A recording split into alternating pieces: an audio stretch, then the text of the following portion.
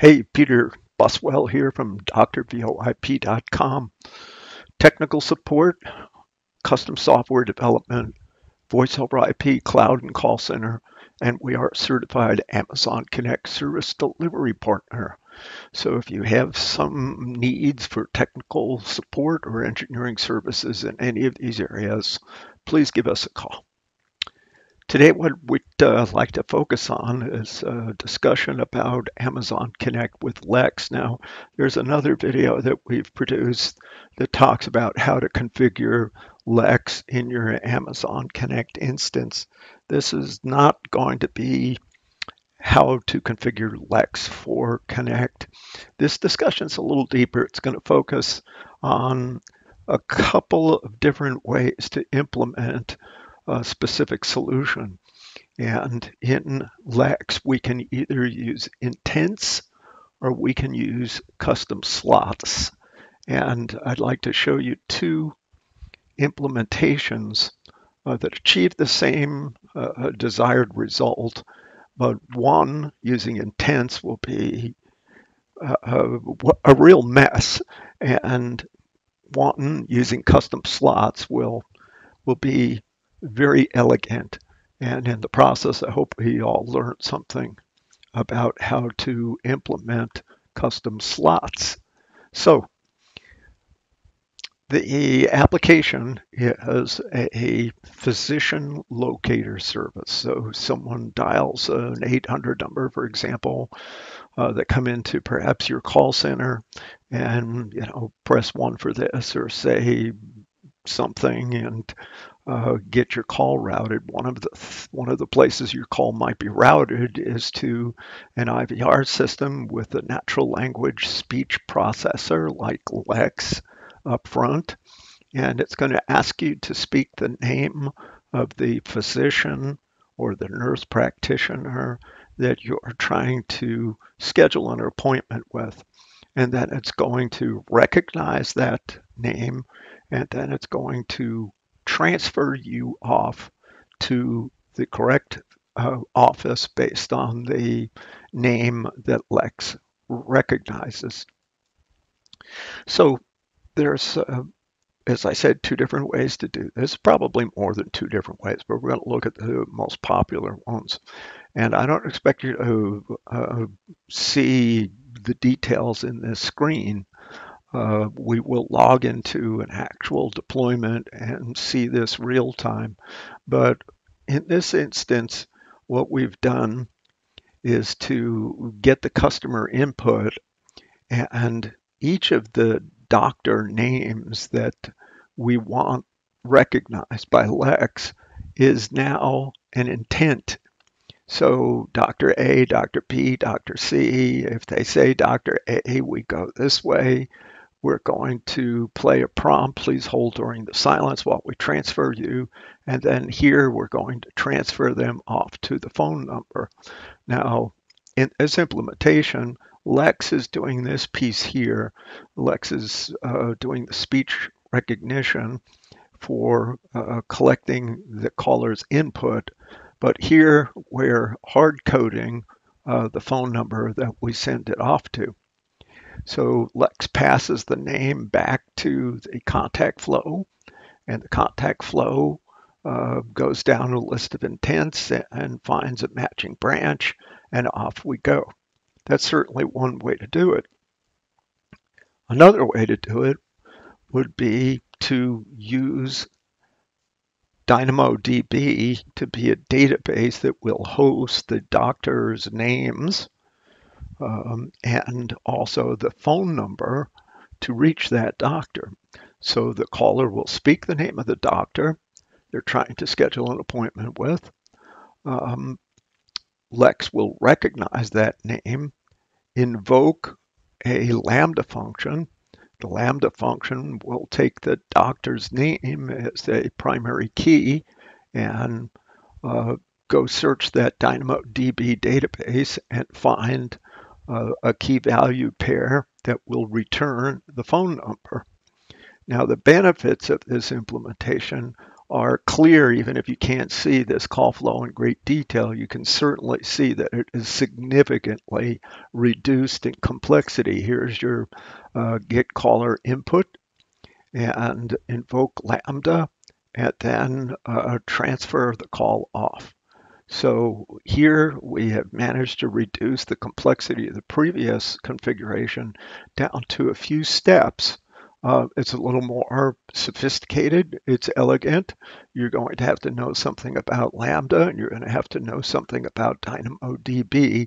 But this implementation uses custom slots rather than listing the doctors as individual intents. We list the doctors as a custom slot. So with that preface to this discussion, let's log in and take an actual look at this configuration, and we'll look at the contact flow as well as the impact LEX custom slots has on the contact flow. Okay, we're logged into an Amazon Connect instance, and we're looking at a contact flow that is going to prompt the caller to speak the name of the provider that you're trying to reach. We might tell them that they can say the first name, the last name. They can say nurse practitioner. They can say Dr. Smith, Dr. Jones, Dr. Eric Jones, Dr. Smith. But we're going to take that, feed that to LEX, our speech, natural language speech recognition, and LEX is going to parse that and figure out what intent and pass that information back to this get customer input prompt. And what you see here in this implementation, we're going to have LEX speak intents. We've listed the doctors here as intents. So in LEX, again, this is not a tutorial on LEX. This is a tutorial on the difference between using intents and custom slots. So in this instance, a little play on words there, instance, you have, as you do in all LEX configurations, you're going to create some sample utterances. What can people say? What are they most likely to say to LEX? Now, since the contact flow prompted them to please speak the name of the provider you're trying to reach, we're expecting them to speak a name. And the name might be Dr. Smith, might be Dr. Joseph Smith, might be nurse practitioner Jolene Jones. And we've created those sample utterances here. And over on the side here, we've listed out the intents we want those utterances to match.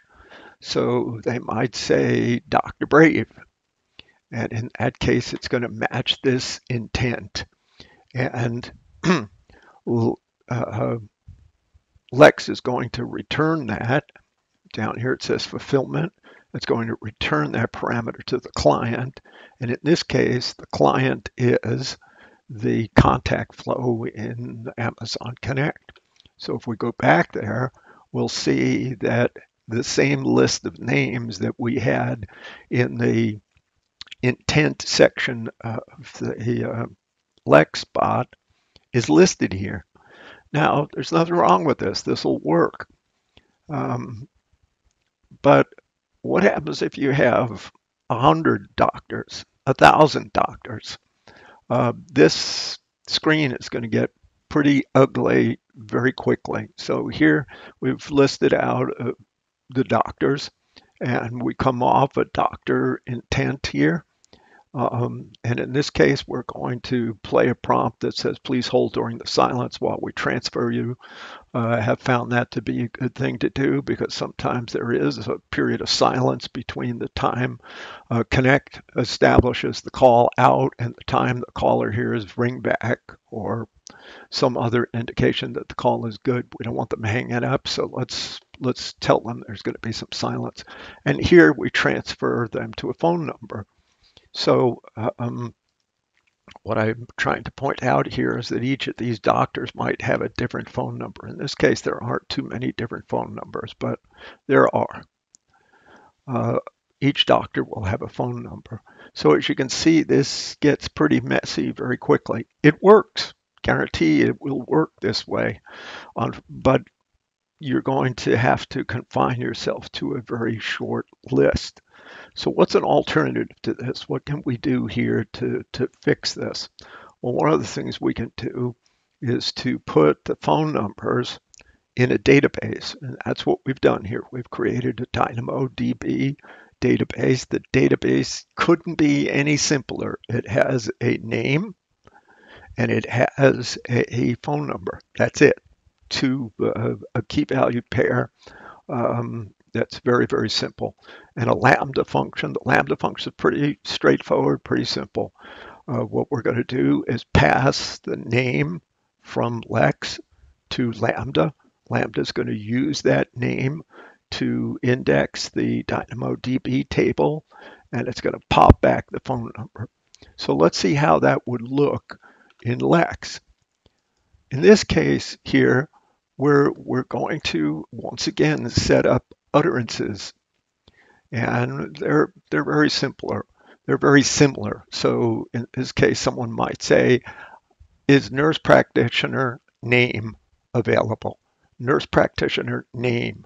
Doctor name. Is doctor name available? What's going to happen here is we're going to replace name with something from the database that's now going to live in LEX.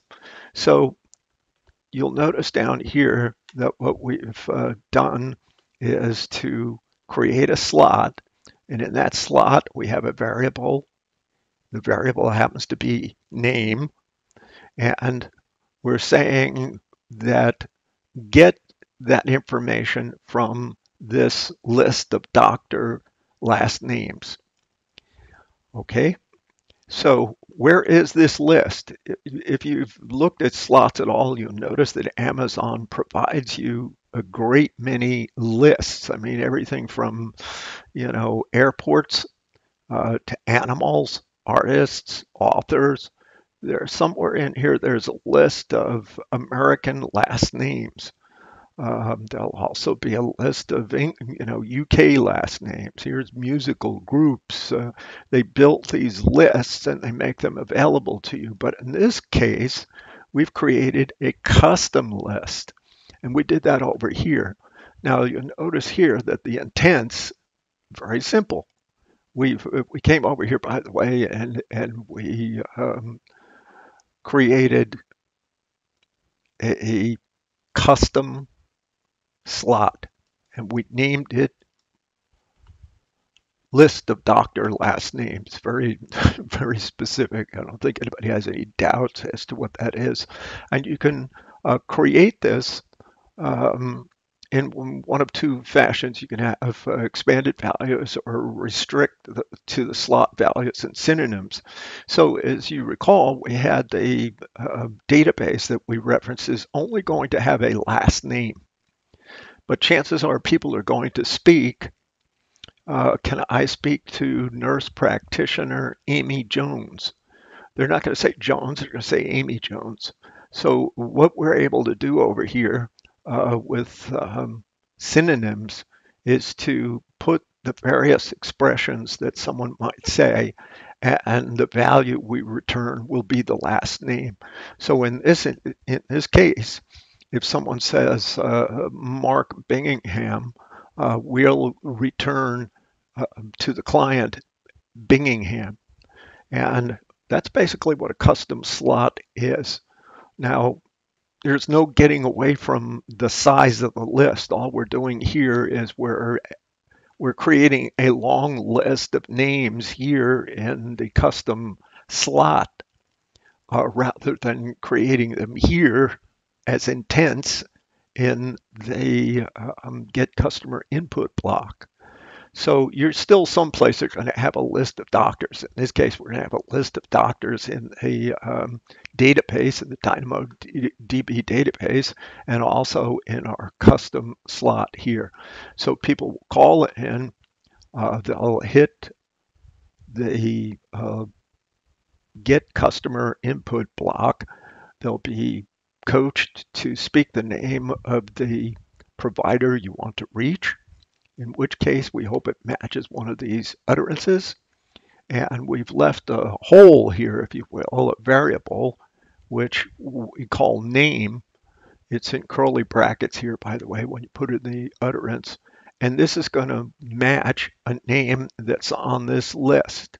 And rather than select the list from a pre-existing list provided by Amazon, I'm going to scroll down here just to show you. You can see here Amazon US last names. We could have used that. Chances are the same names are in that list, but to have greater control over the synonyms, we elected to use this custom list. We created our own custom slot. So, what's the end result of that approach? The end result of that approach is that the entire call flow that used to look something like, let's make this a little easier to read. It used to look like this mess. It now looks like this. Very simple. We come in here to the get customer prompt. It still asks the same question.